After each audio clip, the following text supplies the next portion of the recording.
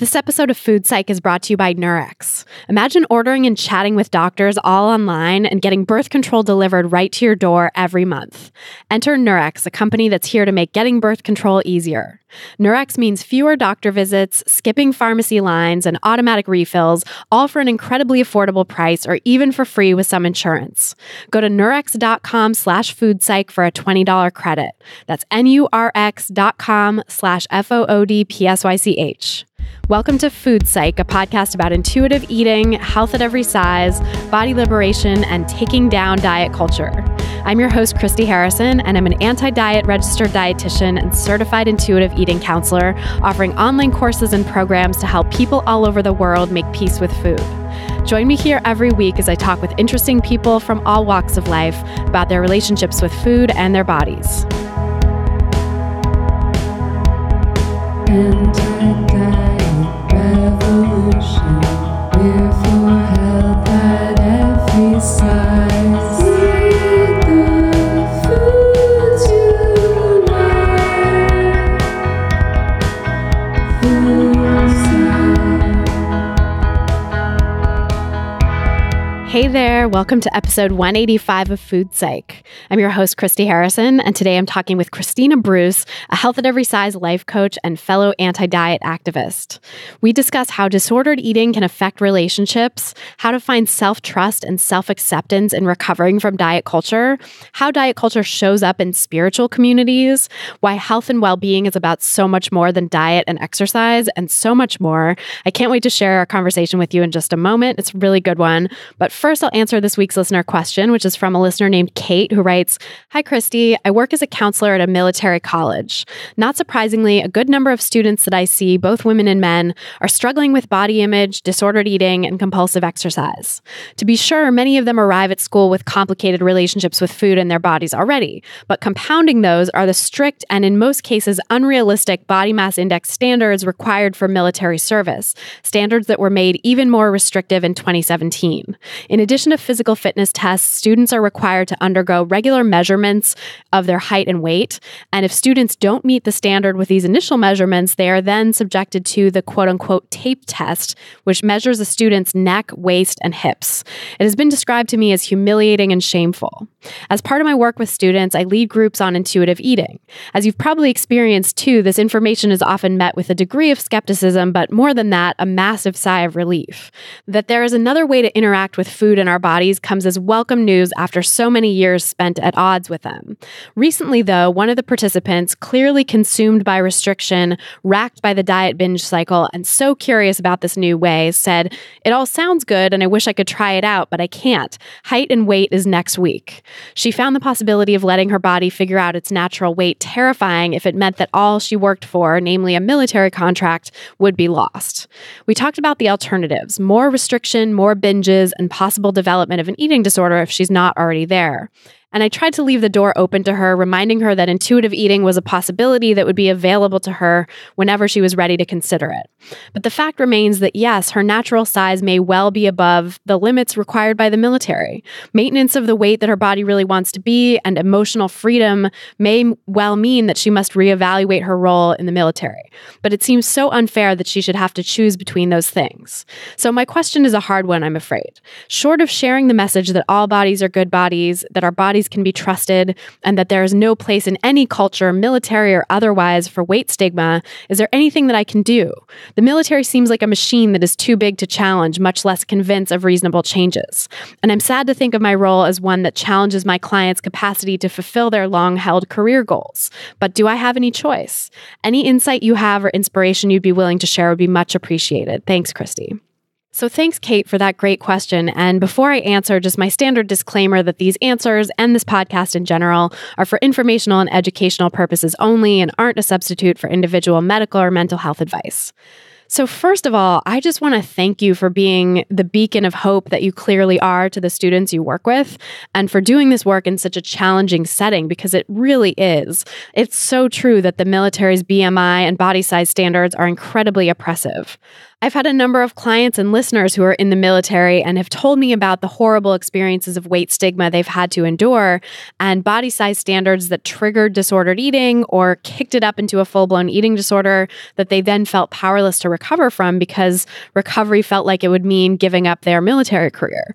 So, Kate, it sounds like the setting you're in is tough, right? Because of all these factors. And so you're really doing great things by just sharing the message that all bodies are worthy of respect exactly as they are, no matter their size, that our bodies can be trusted, and that, as you beautifully put it, there's no place in any culture, military or otherwise, for weight stigma. I really love that. And in terms of working with individual students, I think you're right that some of them may just not be ready to go all in on recovery because of what it means for their career, So you might just be planting seeds for them and giving them options to consider. And hopefully at some point, some of these folks will realize that their well-being and their ability to recover from disordered eating is really worth fighting for, no matter what happens to their military career. And that if and when they don't meet those ridiculous BMI standards, there are plenty of other fields out there that they can work in that don't require them to sacrifice their mental and physical health. And everyone deserves to have work that supports their well-being and doesn't compromise it. But because I know there are such harsh financial realities that people have to deal with, sometimes that doesn't happen for a long time. Sometimes people go through their entire careers staying in a place that compromises their health and well-being. And maybe also for some of the students you counsel, they'll decide like, okay, I'm going to work in the military for X number of years until my college is paid for, or until I've acquired certain skills that I'll need in order to transition out of the military into a different career or whatever. And then I'm going to leave, and then I'll find a field that supports my well-being. And sadly, some of your students may not have a choice in that because their eating disorders might get so bad that they have to leave and go get treatment. So there's all these things that could happen, right? At the individual level, there's lots of different ways it can go. And I know that there are lots of deep reasons why people pursue careers in the military in the first place, including real financial need, including pressure from families and family culture and history with the military and stuff like that. So it's definitely a challenge for individuals to decide to prioritize their health when it means potentially having to change careers and also potentially having to go against your family and your community's expectations. Like, that's a lot. But that's why this really isn't an individual problem anyway, although it certainly causes huge problems for individuals. This is fundamentally a problem at the cultural level and at the institutional level. And so I think it's incredibly important for people on the inside to push to change the weight stigma in the military. And I certainly don't have all the answers as to how to do that because I have no connection to the military, but I wanted to share your question to draw attention to this problem because it is rampant. Like, there are millions of military personnel in the US alone and millions more around the world in different countries who are struggling with some version of this in their own countries too, because diet culture is really an international phenomenon now. It's something that we've exported from the US to, the rest of the Western world, basically. And when people's financial aid for college and their careers and really the trajectory of their lives in a lot of ways can be determined by whether they meet some bullshit BMI standard or pass some ludicrous tape test, that is not okay. That is size-based oppression and discrimination. And unfortunately, body size still isn't a protected class the way that other forms of identity like race and sexual orientation are, but it needs to be because all of these forms of identity are areas where we can experience discrimination and oppression. And of course, I should add that the fate of transgender people in the US military is up in the air right now as I'm recording this. There's a pending Supreme Court decision happening, but banning trans people from serving is absolutely wrong and discriminatory, just like banning people in larger bodies from serving, which is essentially what these BMI requirements do. And all forms of body-based discrimination need to end in order for any of us to be truly free, as I'm always talking about in this podcast. Body size, gender identity, sexual orientation, race, all of it, age, disability, there's so many levels of identity that we really need to embrace and allow to be there and flourish in their full diversity in this world and this culture in order to really heal as a culture and in order for any of us to feel safe in our bodies. So getting back to your question, I know it feels like a David and Goliath situation with the military, but I really feel that we need to push for change at the cultural level and at the institutional level with the military. And again, I'm not sure exactly what that looks like because I have no sort of insider knowledge of how the military works, but I know that I have a number of service members listening to this podcast. And of course, Kate, who asked the question, is also in a military institution. And I'm sure there are other folks listening who are involved with the military in some way too. So I bet if you all start mulling this over, you might have some intuition of how to move the needle, not that it has to happen overnight, but just I wanted to put this out there into the world for all of us really to start mulling over and thinking about, because again, this affects millions of people in the military, and it's not okay. And it really is causing rampant levels of disordered eating and body distress among this population. So I will say that, of course, the military is definitely like a conservative organization that is very set in its ways.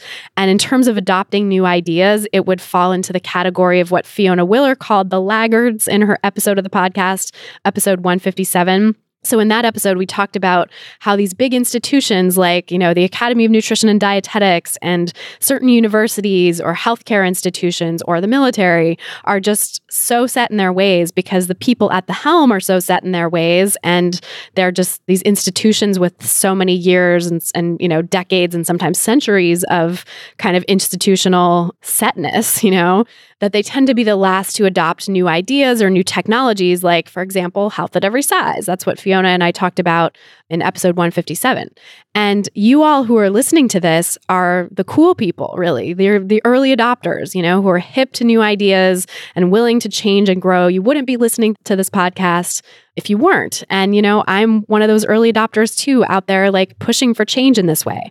And all of us pushing for change like this, we really will start to move the needle and start to move the culture to a more size accepting place over time. I have no doubt that that is going to happen, even though diet culture is a big beast, even though that's a David and Goliath situation too, right? But over time, social movements do put pressure on institutions and cultures to change. And I think that's what's going to happen for our culture overall. But institutions like the military will be among the last to change because, again, they tend to be the laggards, these big old institutions that have so much history behind them. They don't tend to budge unless they're really pushed to. So I just wanted to put this idea out there, put this problem out there for sort of our collective consciousness to mull over, that there is this huge problem of weight stigma in the military, and it's affecting millions of people and affecting their relationships with food and their bodies. And I'm seeing it in my practice and getting letters from people around the world who are struggling with this. And Kate is sending me a letter about this, all the clients that she's seeing. And I'm sure that there are hundreds, if not thousands of you out there who've had similar experiences too. So I just want to put this out there and let us all think about this and try to come up with some different ways to push the military in a more size inclusive direction, especially folks with like insider knowledge in this area. And meanwhile, Kate, I think you're already making a huge difference and starting to move the needle just by planting these seeds about intuitive eating and health at every size for your individual clients. Because I think those seeds, you never know when those are going to germinate, right? When those are going to sprout for those individual folks. And who knows how those folks are going to rise up through the ranks and affect other people in the military as an institution. So if anyone wants to write in about this, if you have ideas, if you have perspective, or just want to share your story of weight stigma in the military that you've experienced, feel free to write in to my team at admin@christyharrison.com. I'll see what kind of responses we get and maybe do a follow-up on this at some point later on with the podcast. And just wanted to kind of give folks a forum to start thinking about this stuff and speaking out about it. You can also find me on social media. Of course, I'm at Christy Harrison, where the first I is a 1, CHR1STY Harrison, on Twitter and Instagram. So you can also find me there if you want to share your stories in a public space like that there. Okay, so thanks so much, Kate, for your question. And if you all want to submit your own question for a chance to have it answered on an upcoming episode, you can go to christyharrison.com/questions. That's christyharrison.com/questions. And then, of course, if you want to ask me any question you want and have me answer it much more quickly, you can come join my online course, Intuitive Eating Fundamentals. The course has a wealth of audio and written content that teaches you the principles of intuitive eating in depth. Plus, I answer participants' questions in an exclusive monthly Q&A, so you can work through all kinds of different sticking points in intuitive eating and really put it into practice in your own life. And when you join, you also get access to our private community exclusively for course participants so that you can have real-time guidance from me and my team, as well as hundreds of other great people who are working to make peace with food and reclaim their lives alongside you. If you're ready to become an intuitive eater and break free from diet culture once and for all, you can learn more and sign up for the course at christyharrison.com/course. That's christyharrison.com/course. This episode of Food Psych is brought to you by Poshmark, which is one of my favorite apps for anyone who's recovering from diet culture. On Poshmark, you can shop from millions of closets across America, which is a great way to make sure you always have comfortable clothes that fit your body, whatever size it is now, at an affordable price. And Poshmark helps you sell the stuff you don't wear anymore so that you can trade in those triggering clothes in your closet for some cash in your pocket. They have a great range of brands across the size and gender spectrum, including a huge selection of plus sizes, so definitely check them out. You won't believe the deals you'll find, and shipping is fast and easy, both for the seller and the buyer, and it's all handled through the free Poshmark app. When you see something you want, you can make the seller an offer so that you can get items at a price that works for you, which is really cool. Everything is negotiable, and that's one of the things I love about this app. And when you're ready to get all those old clothes out of your closet, listing on Poshmark is incredibly easy. Just upload pictures of your stuff to the app, set a price, and then ship them to the lucky buyer. Today, you can get $5 off your first purchase when you enter the invite code FOODPSYCH when you sign up. Just download the free Poshmark app, sign up, and enter the code FOODPSYCH, that's FOODPSYCH, for $5 off your first purchase. This episode is also brought to you by Blinkist. These days, it can be hard to find the time to write a book. Yes, it is hard to find the time to write a book. I'm doing it. Also, read a book. It's hard to find the time to actually sit down and read a book. I know it is for me, and I feel like the only reading I ever have time to do these days is for work. But thankfully, there is Blinkist. Blinkist is the only app that condenses thousands of nonfiction books into the best key takeaways and need-to-know information, so you can read or listen to them in just 15 minutes. 8 million people are using Blinkist right now, and it has a massive and growing library from self-help to business and health to history books. I like Blinkist because in less than 15 minutes, I feel like I can get more informed on the topics that I care about but don't have the time to keep up with. They have lots of great books like Becoming by Michelle Obama, Emotional Intelligence by Daniel Goleman, and I actually just listened to the Takeaways for Good and Mad by Rebecca Traister, which were awesome. Right now, for a limited time, Blinkist has a special offer just for our audience. Go to Blinkist.com/foodpsych to start your free 7-day trial. That's Blinkist, spelled BLINKIST, Blinkist.com/foodpsych, FOODPSYCH, to start your free 7-day trial. Blinkist.com/foodpsych. And now, without any further ado, let's go talk to Kristina Bruce. So tell me about your relationship with food growing up. I grew up in a pretty middle-class, white, North American household, and we were a very like meat and potatoes family. So my mom did most, if not all of the cooking growing up. And I remember it being like, I don't know, like I don't really remember there being too much about certain specific ways of eating. We'd always have dinner together as a family. What does stick out to me as a child was we were a member of the Clean Plate Club. So it was you can't leave the table until all of your food is gone. And there was also an emphasis too on eating my vegetables, and sometimes kind of, I don't want to say like forcing me, but yeah, sometimes forcing of eating certain foods. So in particular, I can remember my dad, whenever he'd have liver, he'd really want me to eat liver because it was high in iron. And he'd be like, just have this one bite. And he'd like, dunk it in like ketchup so that I could, I was like, that's doing nothing. I taste that liver. And so I would choke it down. And so like barring kind of those very specific memories, it was pretty standard. But I do remember also an emphasis too of like, because we had to finish what we would eat, don't go back for seconds unless you know you're going to finish it. So, and if you did, like you better finish that too, because of course there's starving children in Africa, as we heard a lot growing up in the 80s. So of course, then I was like, well, why don't you just send the food to Africa then? Because obviously they need it. So I'm full. I don't.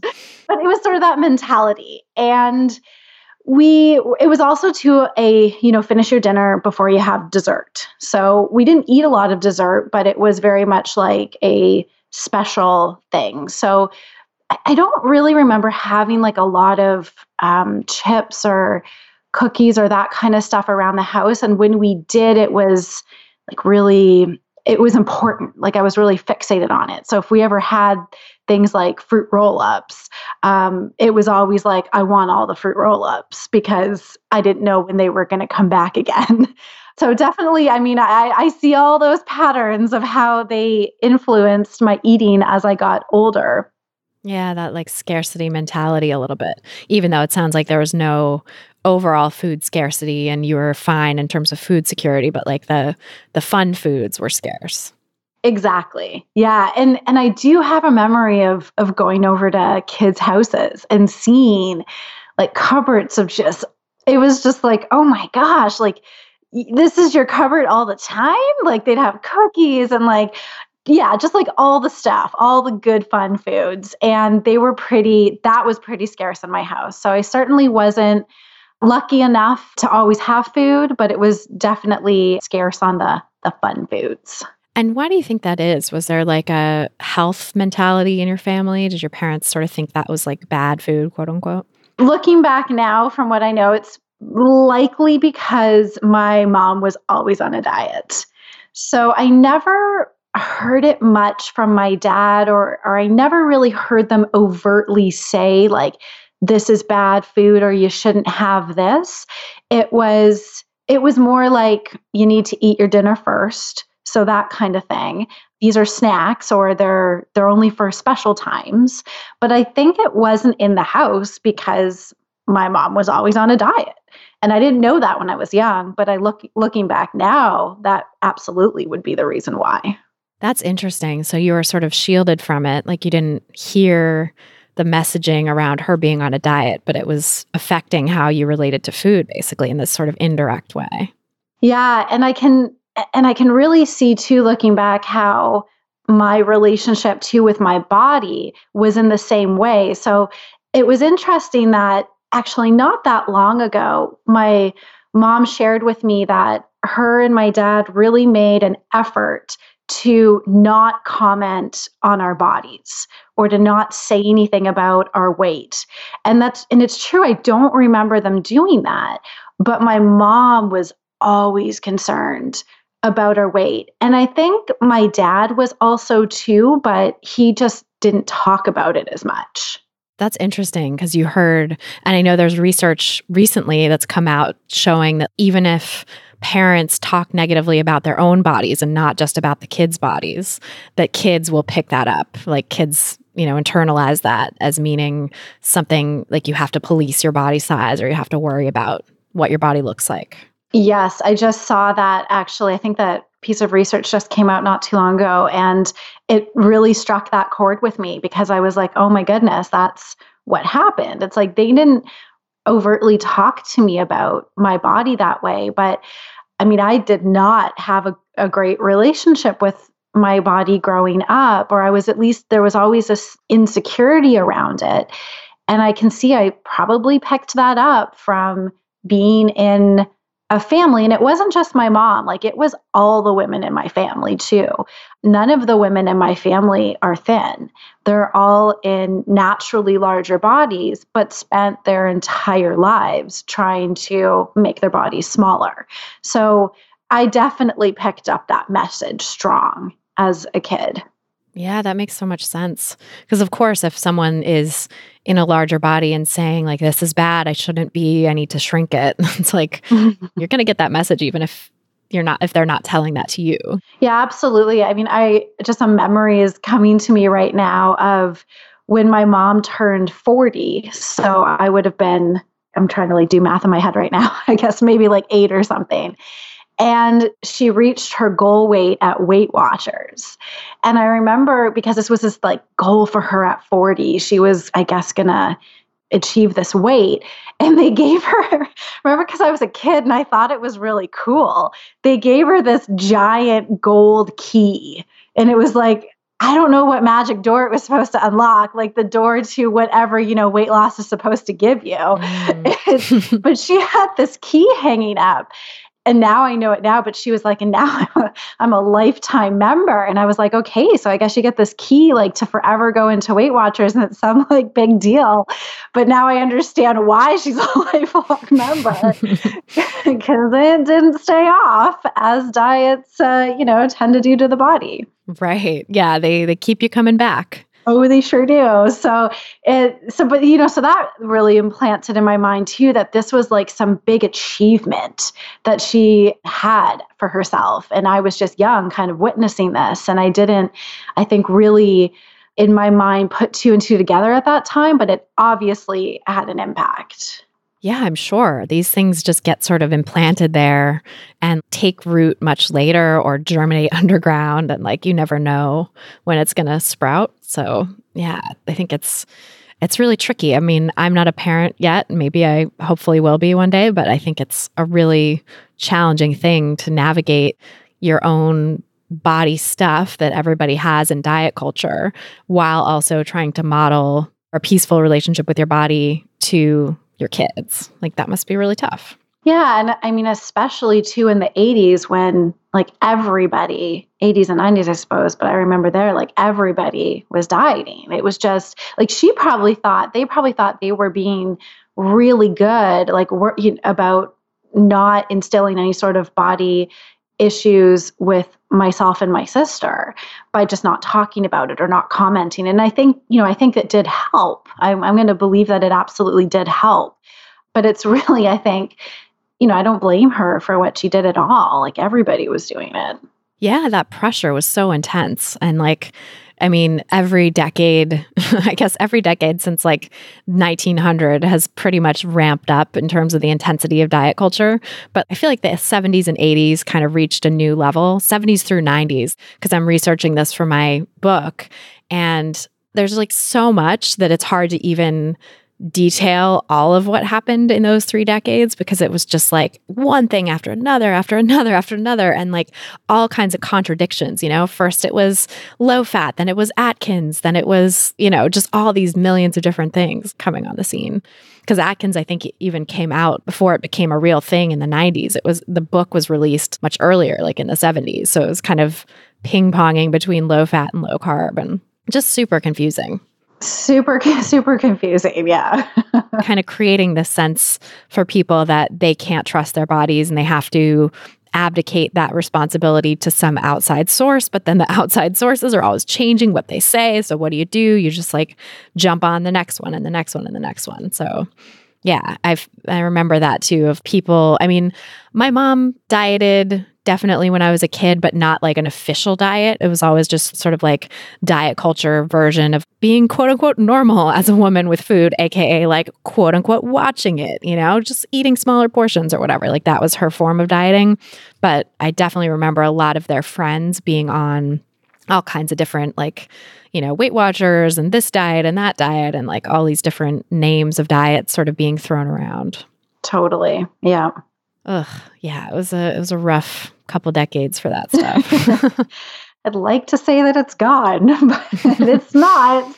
But I think it's starting to change. But yeah, anyways, that's a conversation in itself. Oh my God, totally. Yeah. I mean, that's, the whole quote unquote wellness industry and the wellness diet. That's what, the form that it's taking now, which is so insidious and just infuriates me because it hides, it's hiding in plain sight, and yet people don't recognize it because these diets all disavow the word diet. They're like, oh no, we're not a diet. This is just a lifestyle. Don't worry, Oh yeah. Yeah. It's dangerous. Like, and I have lots of thoughts about that as being a yoga teacher and definitely having lived in that world. Yeah.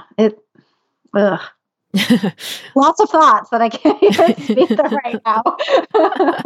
Well, yeah, I'm so curious to hear about that trajectory then, like how you went from a kid who, and getting more into that story of like how you didn't feel at home in your body as a child, and then where that led and how you sort of ended up in this yoga wellness world and then eventually got to the place you are now, which is like beyond that. Yeah. And, it's interesting because I remember a time when I felt at home in my body as a kid. And that was basically like when my body it wasn't a thing. Like I was just me and I was in the world, and I was like, I remember playing and doing cartwheels and like everything that you do as a kid, and my body being something like an issue just wasn't even there. And I remember this one moment, I want to say I was maybe around like 10 or 11. My sister is a couple years younger than me, and she was growing up always thinner than me. And so, as I said before, the women in my family, particularly my grandmother and my aunt, I have their body shape, and they were larger women. And I remember visiting at my aunt's house one day, and I was like standing in the doorway of going into the living room, and my sister was with me. And then we think we'd like just arrived at the house. And when we did that and they hadn't seen us for a while, they were always peppering us with questions like, tell us about school and like, what's going on with you? And so I was like, I did well in school growing up and was always kind of involved in different things. So I would share like, oh, I got this grade or whatever, and was like kind of proud of myself and sharing my accomplishments. And they were like, oh, that's great. And I don't know if it was because, like, I remember my sister didn't have as high of grades as I did in school. And I don't know if they were like just trying to maybe kind of compensate for that, but I distinctly remember them quickly focusing on and being like, oh, and she's so thin. Like, look how great she's just like how thin she is. And I just like at that moment, I remember thinking, so what's important is being thin, and it doesn't really matter like what I do in school, but that seems to be more important because they're really excited about that. And I just remember my heart sinking at that point because I'm like, they never said that to me. So it was like, that was kind of a turning point. But I was always really active growing up. Now, I danced competitively for 7 years and somehow managed to get through that without, teachers saying anything about my body, because I've heard some horror stories of kids in dance and like teachers really telling them they need to lose weight. So thankfully I got through that without experiencing that. But I was always active, like really involved in sports or like an activity. And I think that kind of kept my body a bit on the back burner. Like I felt like, I wish it was thinner, a little different, but I wasn't overly focused on it because I was just so involved, I think, in other things. That makes sense. Yeah. So that it was more about what your body could do at that point than what your body looked like, even though you had this sort of simmering feeling of like, oh, I wish it was different. Yeah. And especially then, of course, in high school. Now I was out, as you are like sometimes in high school, like I wanted the boys to like me and they weren't always going after me. So I wasn't considered like, the pretty one or whatever. And I didn't 100% associate it with my size, but I associated it with looks. So this idea of my looks being really important and that being the thing that would make me attractive to a boy or not was really stuck with me too. But then as I got a little bit older too, like, and God bless my grandma, there was a period when I did lose some weight, like, and I don't think I was really trying. It just, I don't know, maybe I was like super active. I used to row, like I was a rower and a softball player, and those are pretty, rowing especially is very, very active. And like, I remember I would walk into her house and it was almost like she kind of whispered to me, she'd like, oh, hello. And then she'd be like, you've lost weight, like in my ear. Like it was this like secret thing she was like really proud of. And I just like remember in that moment kind of being like getting some of this like secret affection from her that I wanted, And so every time I'd go to visit her after that, I would want that.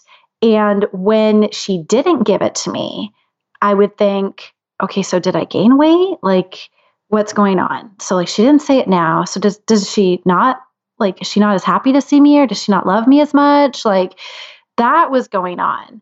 And, this was like all kind of through high school and like early, say, university. And then once I graduated from university, it was really like, that's actually when I really got focused on my body.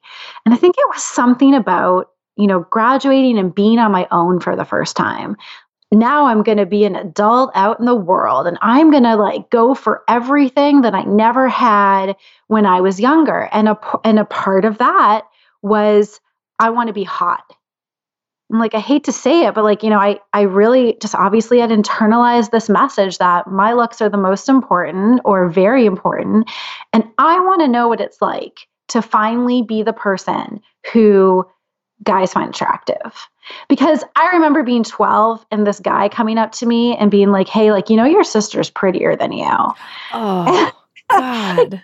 12 years old. Like, it just sucks, right? Like, that's horrible. That was like a knife to the heart at that age, right? Oh, yeah. So there was another thing that I was like, okay, that wasn't there in the background. And I'm like, I'm going to do it this time. So I really did it the quote unquote healthy way by just watching what I was eating and like exercising a lot. And sure enough, I lost weight. And sure enough, all the compliments came. And all of a sudden, I became quote unquote hot, like to the point where I remember being in my circle of friends. There were these guys, and one of them said to me after, like, we're all talking about like how hot you've gotten now. And so it really was just like, oh my God, so this is how it is. And a part of me really liked it. Straight up, I was like, this is awesome. This is what I've always wanted. But it was never, because immediately as soon as it was said, I felt this high, but then it felt almost like a punch to the gut, because I was like, well, so then what was I like before? And what does that mean about me? And so do I now? And so I felt this pressure, like I've got to look this way or else I'm going to lose all this. I'm going to lose these compliments. I'm going to lose this appreciation, all of these things that like little Kristina just yearned for when she was like, I was like a teenager, I was a young teenager. That's literally, that part of me was wanting that. So I kept it up, I kept it up for a long time. But of course I was always in university. I did a degree in health studies and sociology. So I was always really interested in wellness. And this was what I loved about this health studies program, was that it actually looked at health from a social perspective. So it looked at all of the social determinants of health.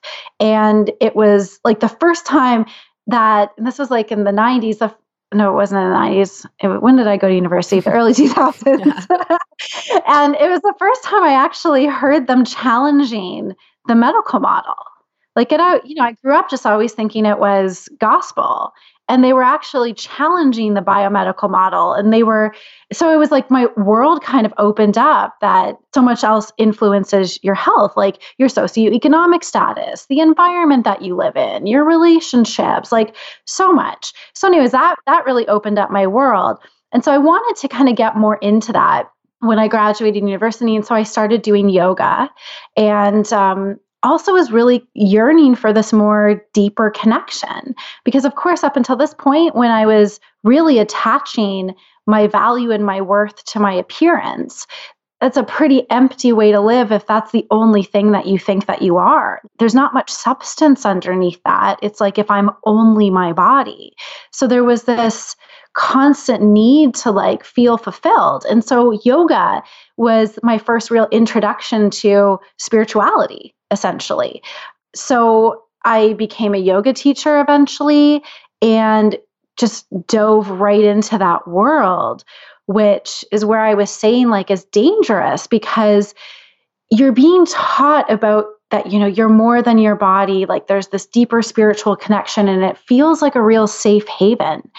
And everybody just seems, they're welcoming and they're kind. And then you find out about cleanses and you find out about juice fasts and yoga retreats that like incorporate all of this. And then there's, the vegetarianism. And of course, if you want to practice ahimsa, which is do no harm, you can't eat meat. So there's this like guilt factor kind of attached to it too. And it seems all really great. And it is like, I mean, my diet is pescatarian right now. So I eat like fish. I've chosen not to eat meat and that works for me.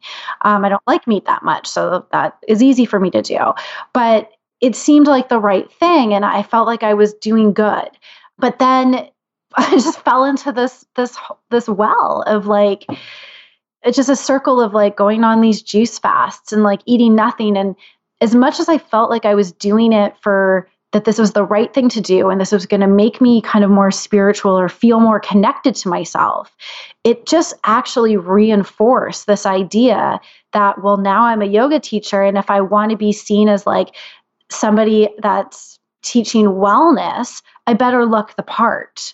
And so I was really afraid of gaining weight as a yoga teacher. So it ended up like, kind of long story short, it turned into an obsession.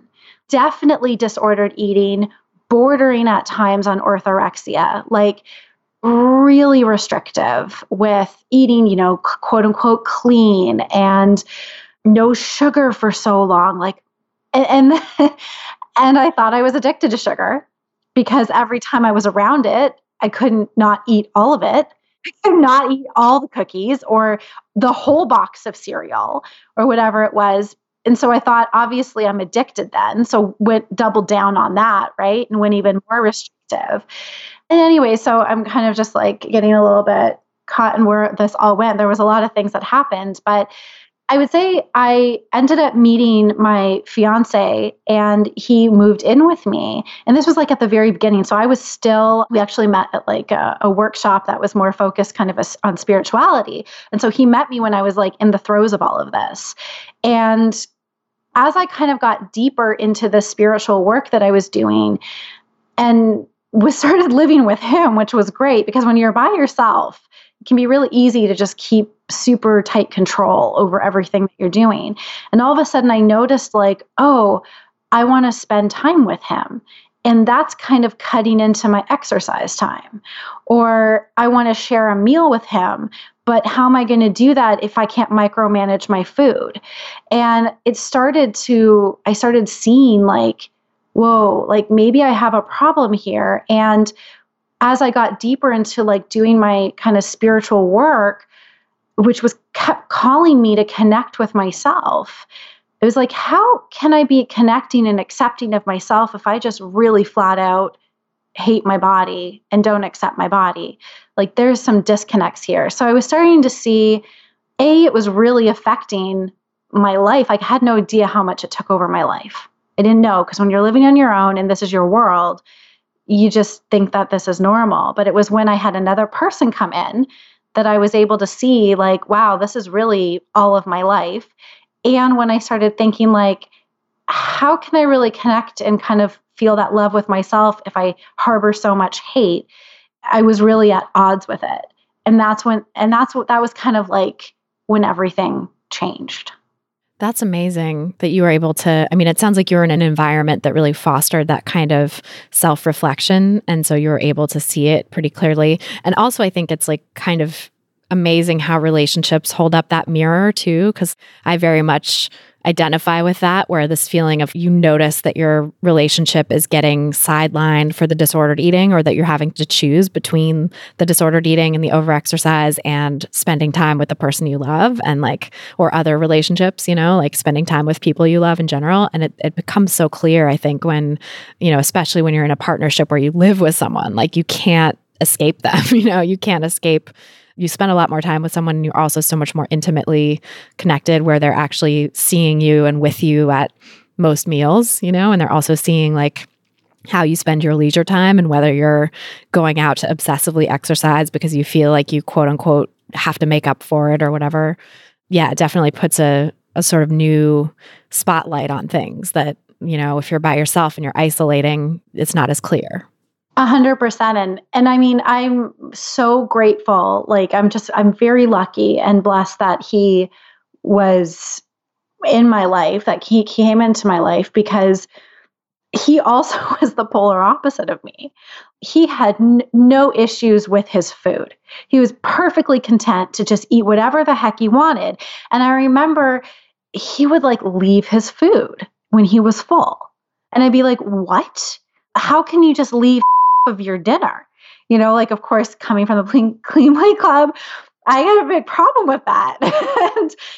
and I also, and this was the funniest too, I swear if he could just eat like burgers, burritos, and pizza all day, he would be quite content to do it. And he never gets sick.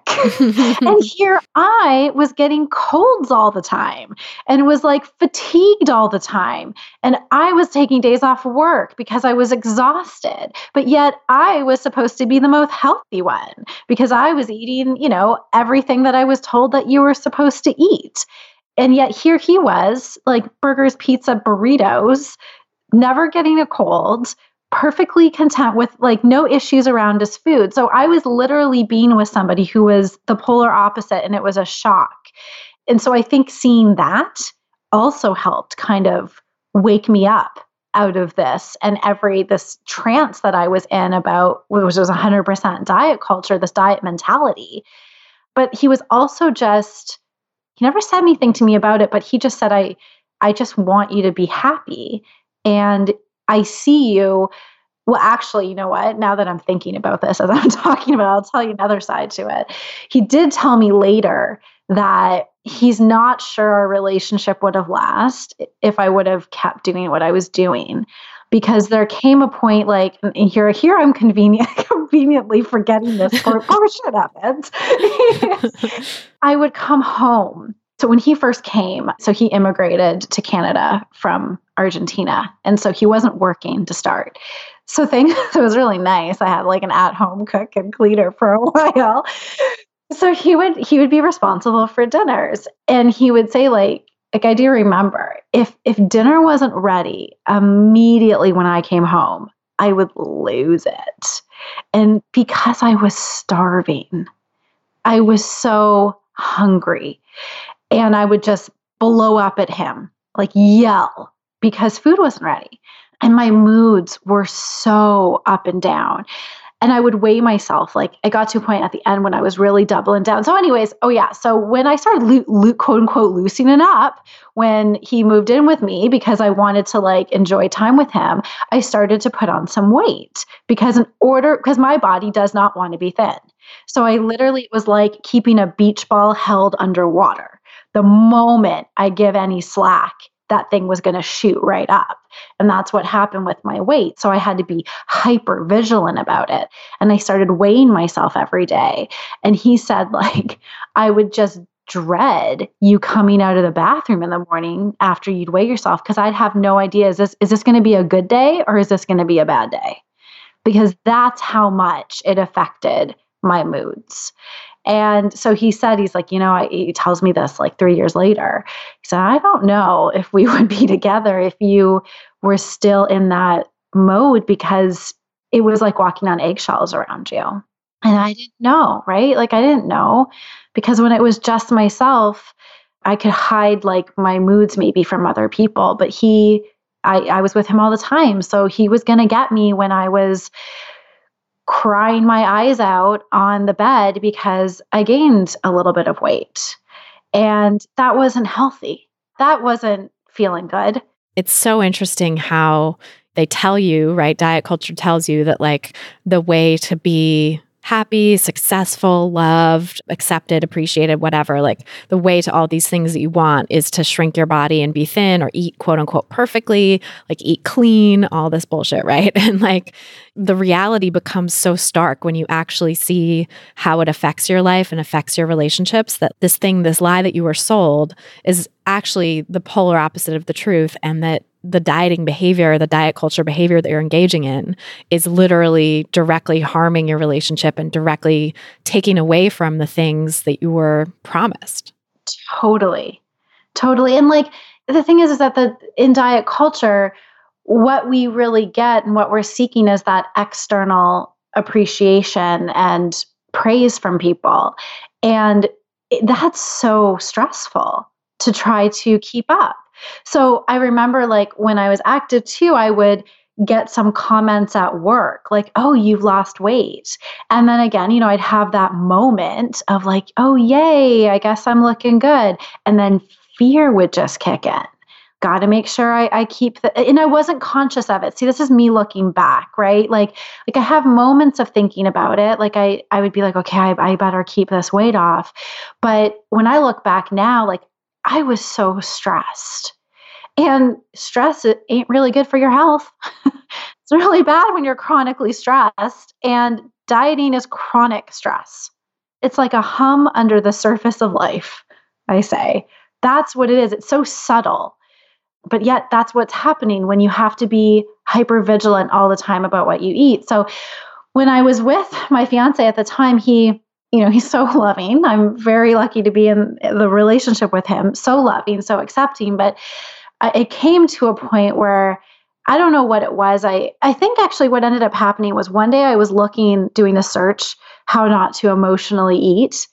And I came across Isabel Fox and Duke's website. She has great SEO for that. I feel like she's really thank God, because she can capture people who are in that place and like desperate and actually need what she's giving instead of what diet culture is selling. Yeah, I got to connect with her on that, how she does that. But thank God for that, because I remember firstly coming across it. And that was actually my first sort of seed that was planted. But I remember looking at it and saying, oh, I can't do that. Oh, what? No dieting? Are you kidding me? Like, I can't control my weight this way. Sounds great. Sounds great in theory, but I can't do it. But it's what got me more open. And I started coming across more and more stories of people who were fitness professionals or fitness models. And they were like, and actually I was anorexic and I was deeply unhappy and unhealthy, but you wouldn't know it because I quote unquote looked fit. So I started hearing these stories and started seeing like more of myself in it. And that's when I came across Health at Every Size at this time. And I started reading it. And that's why I came across your podcast. Thank God for your podcast. And just started absorbing this information. And I finally I remember like standing in my apartment one day with my fiance saying like, that's it, I have to stop. Like I'm cold turkey, I'm stopping dieting. Like that's it. I got rid of my scale. I tried to get rid of my scale like years, like three times. It took this to finally get rid of the last one. But I said, I'm going to stop. And I just dove headfirst into anything I could find that was body positivity. That's when I found intuitive eating. I just listened to podcast episodes of everything I can find. And just, that's what really like started to carry me through to get me to the point where I was like, and that was a good, 2.5, 3 years of it. But it took that and it was a huge emotional roller coaster. Because I was coming up against then all of the fears, all of the insecurities, everything that made me want to diet in the first place, all of these feelings of not good enough and like thinking that I was only worthy and worth it if I was in a thin body. But I was able to, thankfully, through many different ways, thankfully at this stage, like I had a very regular meditation practice. Like I got deeper into, I was doing regularly a process, I don't know if you've heard of it, it's called the Work of Byron Katie, where you question beliefs that cause you stress. And so I used those tools and slowly but surely, I was working with a coach, was able to, get to a point where through the weight gains, through the different size changes, where I really started getting roots and said, it has nothing to do with my size. I don't care. And actually at one point I went back to dieting for a week. That's how long it lasted. And I so clearly saw, it was like I walked back into a cage and said, okay, I'm going to do this. And I was like, oh, wow, this is restrictive. And I was like, nope, you just can't do it. Like I like rationalized it with myself. Like I was debating. I thought, well, maybe if I do, I'll increase my calorie limit to like this much. That's that's way more than I was doing before. This is fine. This way I can manage it. But I still saw, nope, like the mental space, the anguish over counting the calories, which is what I was doing. The constant, again, vigilance, it just, I was like, I'm done, like, no way. And I was actually happy to have that experience because it showed me so clearly how restrictive it was trying to manage my weight. And when you're in it, you just don't know. Yeah, totally. And I think that's really valuable to point out too and to share. Like, thank you for sharing that, because I feel like sometimes people, like listeners and my coaching clients and online course participants and stuff, will be like so distraught about the difficulty of it, right? Like the drama of giving up dieting in diet culture is no joke. Like it's legit really hard.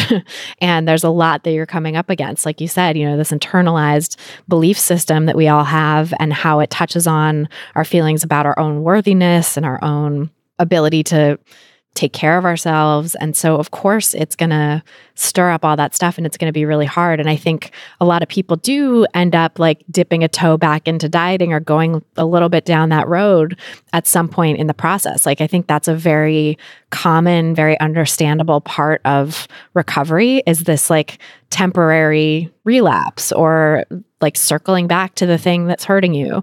And I think that's so well said, that it actually is a valuable experience if you can be present in that, in that experience and see like how it is actually affecting you and how different it feels than when you are just dieting and you didn't know anything different. Because I think we get into this sort of like boiling frog situation with diet culture, right? Where we're just like, we all are just in this like slowly heating up pot of water that we don't realize or notice. And so, we can like get boiling in there without, we don't sort of recognize it until it's like really far gone, versus when you're out of it and you can, sort of recover and have a little time away. Or obviously we're never completely out of diet culture, but like when you can glimpse a different possibility and be immersed in this anti-diet space, and then you go back to dieting, I think it's really obvious like that, no, this is like boiling water that I just dipped my toe into, and it hurts and it sucks, and I don't want any part of that. Yeah, that's such a great analogy. That's exactly it. It's exactly it. When I look at my own dive into where I was right at the end, like that was it. It was like being in boiling water. You don't know. It just creeps up on you. Yeah. It's so insidious. And I think what you said about, it's so interesting that you studied the social determinants of health in college, and then so you had that awareness, and then you still ended up going in this sort of quote unquote wellness direction, because it's so insidious and it's so disguises itself as like, oh, this isn't just about weight loss, but like weight loss will be a side effect of wellness or whatever. It positions itself as, this isn't typical diet culture. This is important and real and spiritual, and especially in the yoga world, it has that component to it. It's like you're making these choices. It falsely posits that you're making these choices from a place of self-care, but actually it's very much from a place of self-control. And so, it's hard to recognize too in that world. It is, yeah. And I've spent a lot of time in different spiritual communities too. And I think what kind of blows my mind about it now, because when I kind of look in from the outside, is just how much diet culture is in spiritual communities. And so like that's what really can kind of get me sometimes, is because a lot of times when you go to, like I've been on different workshops and retreats and stuff, is you're coming into it with usually very vulnerable, or you're allowing yourself to be vulnerable, or a lot of people go to these, you go to these things a lot of times. I remember when I went to a first like really deep dive into a 9-day workshop, like a spiritual focus, like I just broke up with my boyfriend. And so you go really vulnerable, and then you end up being in a community where diet culture is alive and well. And so we can start to equate this certain lifestyle and way of eating as, oh, this must also be a part of spiritual nourishment and fulfillment. And it's not. And I think this goes back way to even like puritanical days of like what's clean and pure and what's dirty and what's, of the flesh. And I don't see that now. I mean, spirituality to me is just connection with yourself, all of yourself, your whole self, and accepting all of yourself. And, you can't separate that. So that's why when I say it's dangerous, like it just kind of gets to me sometimes when I know the state that people are coming into these really well-intentioned groups, but diet culture is alive and well there too. And I think it can get mixed in. That's such a great point. And I think it's so important for people to just be on the lookout for that. Like I always say that pretty much 99% of any information you get about health and wellness is coming from a place of diet culture, maybe even more than that, like 99.5 to 99.9%. So just like proceed with caution, and it's going to show up everywhere. And it's even if it's a part of some spiritual community or a part of, even if it's ostensibly nothing to do with dieting or shrinking your body, it might still be wrapped up in diet culture, which is so tricky. Like there's people who are like, I want to stop eating animal products for ethical reasons. And seemingly that is a non-diet culture motivation. But then when you live in diet culture, it's almost never really that simple, right? Because we have all these messages around, oh, veganism is this new weight loss plan or whatever, which is just bullshit. Like nothing works, and including veganism for weight loss. But it's portrayed that way in some circles. And it's also portrayed as like, this is the clean eating way to do it. This is like morally correct, or this is the way that you have to be to fit into this particular community. And so like your worth and your ability to be accepted by others is really tied up in your food choices. And so it's never just as simple as, for some people, when they've really done the work and they, it's, I think, a very small percentage of people, but if you've really done the work to uncover diet culture in all of its sneaky forms, and you're making that choice, I think it's possible. And I have some people that I've worked with. I can think of 2 coaching clients and 1 online course participant that are in that boat where it's legit for ethical reasons. They've really explored and really unpacked. But like that's out of probably thousands of people that I've worked with in some way. And so it's a really, really hard thing to do. So I just think no matter where you are, no matter what the context you're in, diet culture can pop up, and maybe don't, it's easy for me to say now, but I was very much in this myself before too. But looking at it now, I sort of advise people, maybe don't be surprised when that happens. And maybe don't be so quick to say, oh, maybe I should try this because it's this XYZ person, it's this person in this spiritual community, or it's this person that I trust in regards to this other area of my life who's telling me to do it. Because even if that's the case, even if it's someone that you trust in other arenas of life, what they're bringing you is still just the same shit. It's just the same thing repackaged or delivered in a different form, but it's not going to be any more effective than all the other myriad diets that are out there. Yeah. And I'm just, you're talking about that, and I'm like thinking right now of some really well-known people who are, sort of spiritually focused, who are out there on Facebook and social media talking about the latest diet that they're on, and they have millions of followers. And I'm like, oh no, just like it's the same thing. And what I find so interesting, and like why sometimes I sit here and I'm like, how are people not making this connection? Is that, but hey, I didn't make the connection until now. Same, yeah. Is we talk about, especially in these spiritual communities, we talk about like listening to yourself, coming home to yourself, accepting yourself. And I'm like, well, how can you do that if you're following external diets and rules and taking cues from everybody else but yourself? Yes. It's like we talk about trusting ourselves, and yet we don't do it with diets. It's like, oh, but anything but the diet. just trust yourself in every other area of your life, except what you feed yourself, except how you move. Like, it makes no sense of like how there's a huge blind spot here. Right. Yeah. It's an area that I think just because culture is the water that we swim in, as I think David Foster Wallace maybe was one of the first to point out, we don't see it because it's everywhere. It's what we've been steeped in. It's what we've been raised in. And for so many people, I think, who haven't had the experience that like you had or that I had, where things just got so bad with dieting and disordered eating that you had to come to terms with it. For people who've just been in that slowly increasing temperature water that didn't quite get to a scalding boil. And so they're like, okay, cool, I can stay here, Those folks, I think, are often the ones who are giving these uninformed messages without recognizing how harmful it can potentially be. And they may never become aware because they may never have enough of a personal experience of it to recognize like, oh, this is actually really detrimental. I hope they'll become aware. I hope that this podcast and your work and my book and all the other things that are out there talking about diet culture might eventually make their way to those folks. Like, I'm thinking of those same high profile people too, that are like, self-help authors and self-actualization, they're all about self-acceptance and spirituality. But yeah, it's this glaring spot where they just do not get it. Yeah, totally. And I had to go through a real process of learning to trust myself and to trust my body. And it required, it's like a pendulum swing, right? Like I was so far on the one side.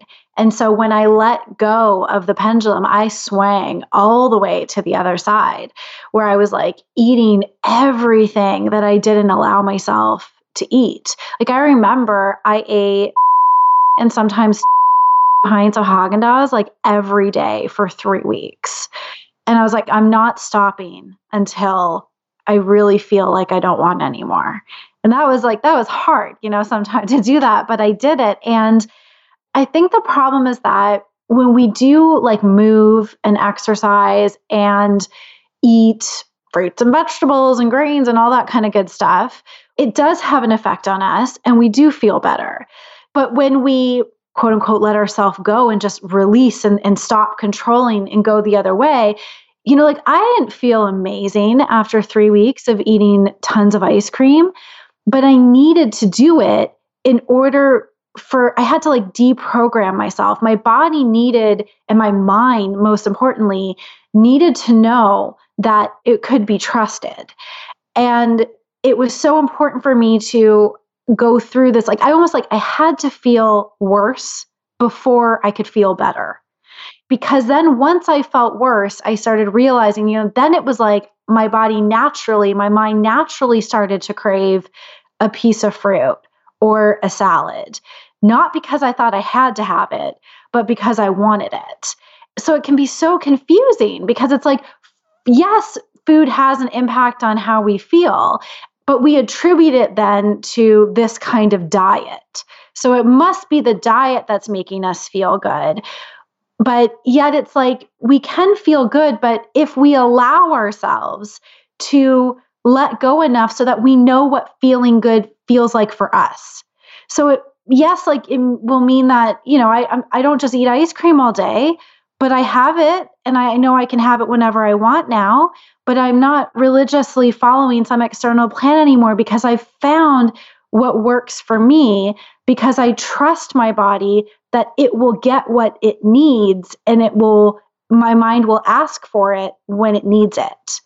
But I had to go through this really murky place of not knowing what was what. So I find like when people let themselves off their diets and then they're like, well, yeah, like I ate all this crap now and now I feel like crap. So of course I need to have the diet. I feel better when I'm on the diet. It's like, yeah, but like if all I ate was like pizza for a week, I probably wouldn't feel that great either because I want something different. So it's like, we've got to start to move away from this idea that there's something external and come back into ourselves, which again is like, why I'm hitting my head now about people talking about self-acceptance and trusting yourself but we don't do that with food and movement. And it's the same thing happened. Like I stopped moving. I stopped exercising for a while when I started this too, because I needed to know what felt good again.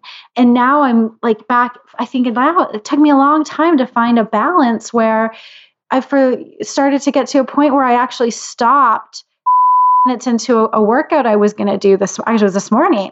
I started this DVD I do, or not DVD, whatever it is now, MP3s. And I'm like dating myself. And I was doing it for minutes. I was like, I'm tired.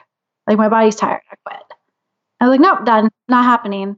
And I didn't have any anxiety about it. Maybe like a flash, right? Because I'm going to be honest. Do I still get moments where I'm like, oh, I want to be thinner? Yeah, I'll have a moment like that. And then I know it's just a thought and I don't pay much attention to it and I let it go, but I don't do anything about it. It's just like, it's the echo, right? It's an echo from the past and it's these thoughts and voices that we're surrounded in.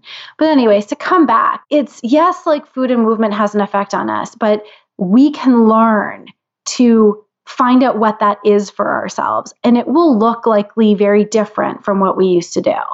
That's such a great point. And I think it's worth highlighting too that your body has to trust you just as much as you have to trust your body, right? It's a two-way street, as the Be Nourished folks say. Body trust has to happen both ways. And for your body to be able to trust you that there's going to be enough and that you're not going to be deprived again, either of food in general or of specific foods that you like that diet culture deems as quote unquote bad, your body has to learn to trust you by having permission, by having that permission shown to it again and again. And so, yeah, maybe that's going to look like eating nothing but ice cream for weeks. Maybe that's going to look like just going to town on all those foods that were previously off limits and having a stomach ache because you're just like eating large amounts of those things, or you're eating lots of things that just don't sit well with you or whatever, but that maybe they would sit well not in combination or not so much at once or whatever, but like you're needing to have that permission because you've been deprived, and to be able to suspend judgment and to say like neutral observation, gentle awareness here is that, yeah, I don't feel so great, but also maybe mentally I feel better, or some part of me feels better because it knows that it does have permission and that like, yes, I can have the ice cream again in 5 minutes if I want, or tomorrow or whenever. Like it's always there, it's always available, and giving yourself that opportunity to rebuild the trust so that eventually you really will have the feeling of like, yeah, I'm all set on that. Like I'm going to actually eat something different because I want some variety, and I know and I trust in my soul that it will be available again whenever I want it. Mm-hmm. Yeah. And I'm so glad that you mentioned to Be Nourished. I'm almost certified as a body trust provider, just getting there. And I'm so grateful to the work from Be Nourished because I have learned a lot from them. And that is one thing that they really talk about is like giving yourself full permission. And that's why like what I tend to focus on when I work with my coaching clients is it's the mind, like the thoughts, it's what the feelings, it's what we come up against when we say, I'm going to give myself permission. And then what happens? Yeah, but, and then the fear, the striking fear that comes in, and all of our rationalizations and all of our like hardcore beliefs that we've maybe grown up with, or that we've been told about, yeah, but I can't eat this, or what about that? And we start to question them and create some distance from ourselves in that. And when we start to realize like, it actually may not be what we thought that it was. And we really start to move out of the mind and into the body, because we do kind of, I know like Dana at Be Nourished was always said, it's like we're like walking around, like we're just heads, like we almost don't even have a body sometimes.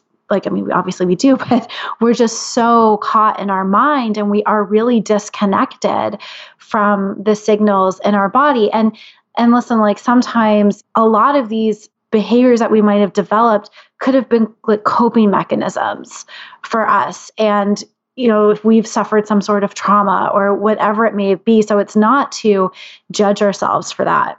When we get to a point or a place when we can start to do some healing work around that, giving ourselves that full permission is it's liberation.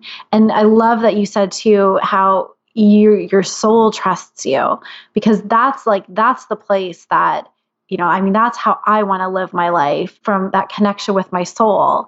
And to do that, we've got to be in our bodies.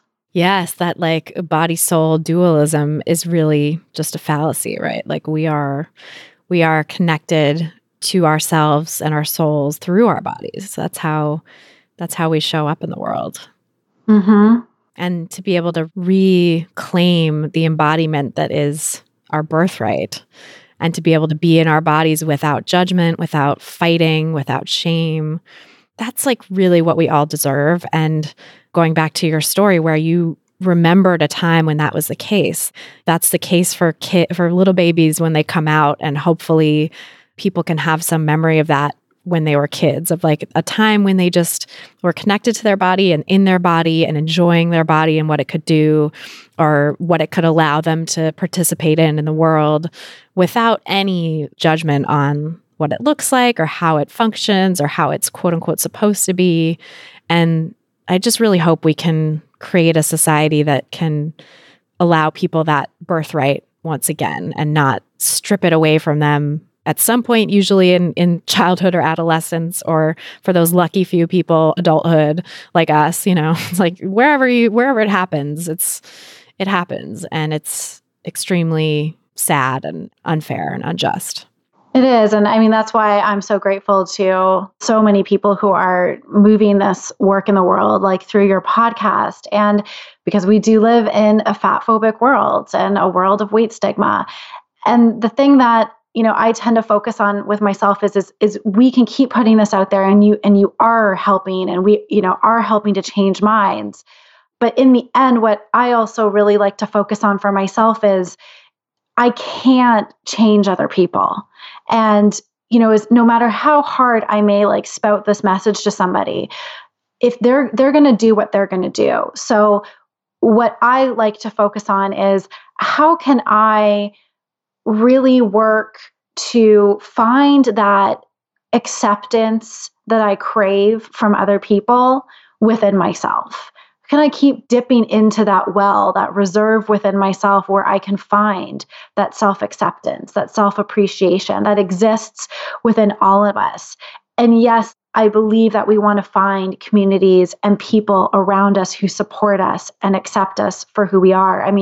My partner, my fiance, I'm so grateful to him. Like, he started dating me when I was in a thin body, and I'm in a larger body, and he thinks my body is so beautiful. And even more so, like I was saying, he saw a picture. We were looking back, and like those old pictures that pop up sometimes on Facebook.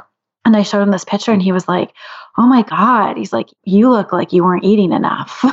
And he said, "I just feel like you're in the body that is you. Like, you've grown, you're in yourself now." And when somebody, you have that connection, like they love you for who you are. And I think it's so important to have those people that you can around you, or find that support around you, and to still come back to yourself and say, the most important people, like for me, the most important person that I want to find acceptance from and appreciation from is me. And so I'm going to keep doing that work for myself. And I keep guiding people when I work with my clients to come home to themselves and to be like, you have the answers within you. You can trust yourself, and to make yourself to find your best friend in yourself. Because no matter what, like, we're still going out there in this world where it's still fat phobic right now, and it is changing, and we're going to make that change. But what can we do to find that home within ourselves too, amongst, this external messaging? Yeah, that is so well said. And I think that's like really probably the biggest thing for me too in my recovery, both from disordered eating and from just like negative patterns in relationships and other areas of my life, was being able to be a friend to myself and learn to have my own back and learn to be my own advocate. That was really hard to get to that place, because I grew up with a self-critical lens on everything. And it was always about like, I'm not doing well enough. How could I be doing better? And just constantly picking at myself. And, I still fall into that sometimes for sure. Like I'm now at least aware of it when I'm doing it. And I can be like, okay, like let's maybe not talk to ourselves like that. Let's maybe do something else. But, the sort of background of my mind these days is so much more like friendly and supportive and accepting and just like advocating for me than it ever was. And I really am so grateful for that, because I think that none of the other recovery stuff and like none of the, my podcast, like I wouldn't be doing this if it weren't for that transformation. Like I wouldn't be here with this career that I have now if I were not my own best friend, as cheesy as that sounds, like I really feel like everything good I have in my life has come from this idea of self-acceptance and self-friendship and self-care that was just so elusive for so long and is for so many people in this culture. Totally. Yeah, I completely resonate with that. And I think that that's so beautiful. And in diet culture and following these diets, like it's a setup for failure. It's a setup for invoking shame when you fall off of it. And I mean, that's just the antithesis of self-love and being your own best friend. It's like, it's really hard to be your best friend when you're constantly shaming yourself. Totally. Like that's a frenemy. That's not a friend. That's like a mean person, mean girl or mean person. Like it's not good.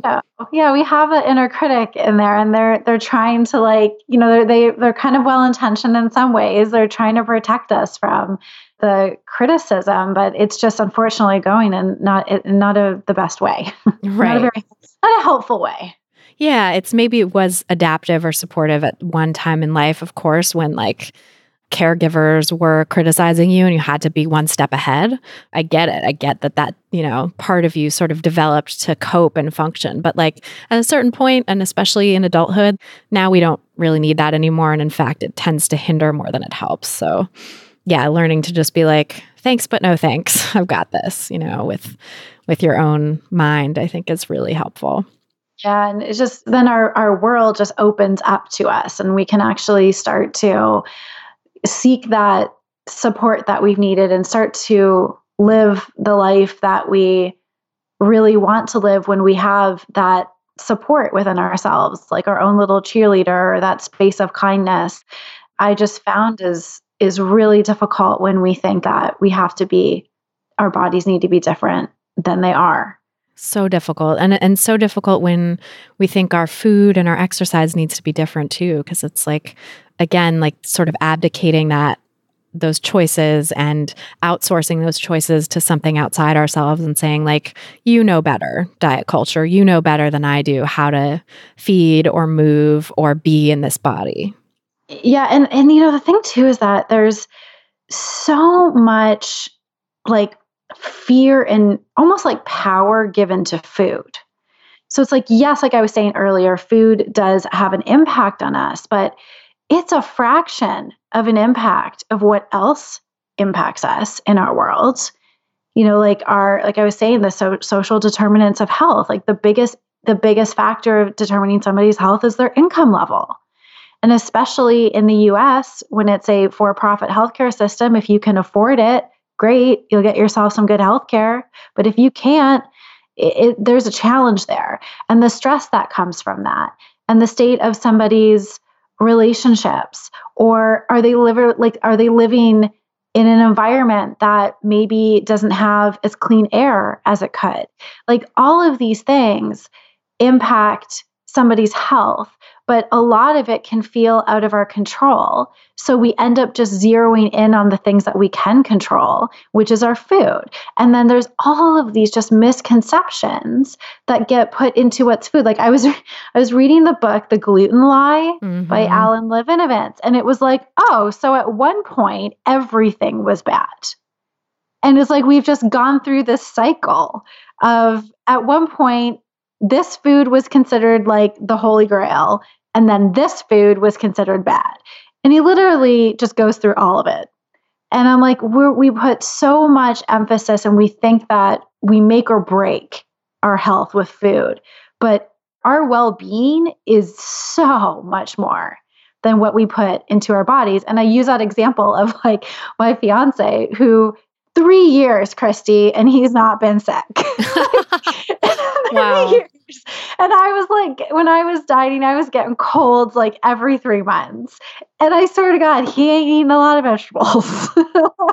I'll still, I'll be like, can you please just eat a green? He's like, I'm allergic to greens. But it just goes to show like we are nourished. We are vitalized by so much more than just food.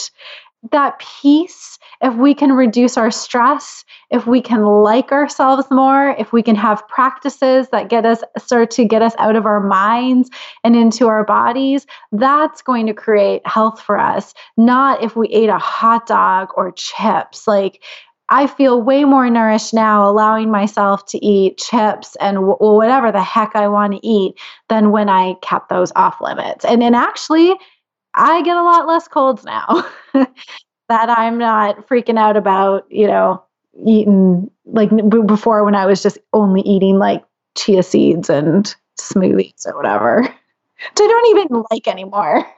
I know, me neither. And it's kind of amazing how the supposed wellness diet is actually not leading to wellness. Like when you really look at these sort of these pieces of evidence, like I was also so much more chronically ill when I was dieting and restricting my food and cutting out all kinds of things and trying to do the quote unquote wellness thing than I am now. Like I mean, I still get sick, but not nearly as much. And I still have Hashimoto's thyroiditis, never goes away, but it doesn't hinder me anymore. I'm not laid up or tired and falling asleep and, falling asleep at events and stuff the way I used to be. So yeah, it's just a completely different place to be and so different than what diet culture and its new guise as the wellness diet would have you believe. And I love that you have your fiance as like a living everyday example of that, just like, wow, yeah, it's okay to eat, pizza and burritos and like hot dogs every day or whatever. And that you're still going to be okay. Yeah. Yeah. And because we really need to broaden our scope of what is health and what is wellness. Like it is not just food and exercise. That is a small component of health and wellness. Tiny. Yeah.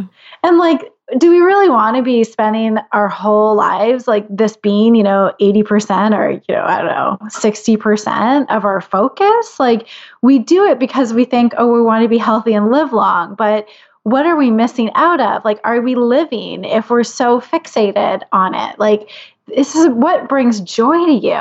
And like I always say, like chia pudding does not bring me joy. And maybe it may bring somebody else joy, but it's not. It's like I like to think of it as like like Marie Kondo, the KonMari method is like, does this food spark joy? Yes. And that's kind of my philosophy now for how I eat is does this bring me joy? Because I want my life to have more joy in it, and that goes to my food too. And it ain't gonna kill me if I eat chips or chocolate bars or whatever it may be. Yes. So well said. I love it.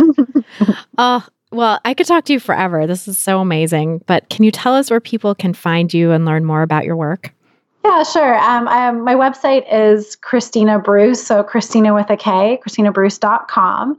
And I'm also on Instagram at KristinaBruce_coach. And I have a Facebook page and a YouTube channel.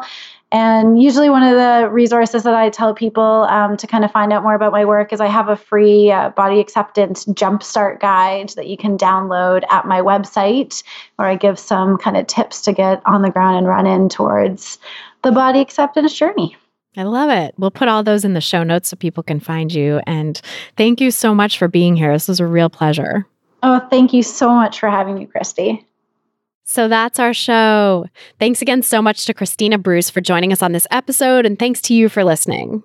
If you've gotten something out of this podcast, please help us reach more people who need to hear the anti-diet message, because who doesn't, as I'm always saying, by sharing and subscribing.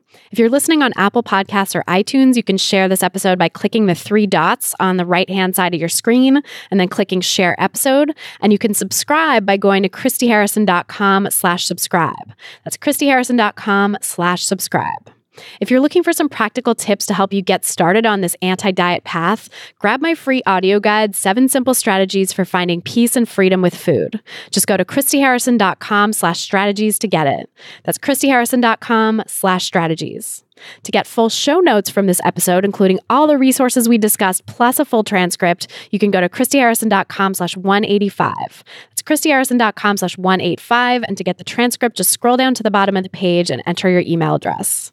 This episode was brought to you by Blinkist. These days, it can be hard to sit down and learn more. You may think you don't have time to read a book. Well, think again. Blinkist is the only app that condenses thousands of nonfiction books into the best key takeaways so you can read or listen to them in just 15 minutes. Right now, for a limited time, Blinkist has a special offer just for our audience.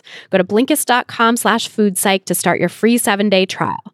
That's Blinkist, spelled Blinkist,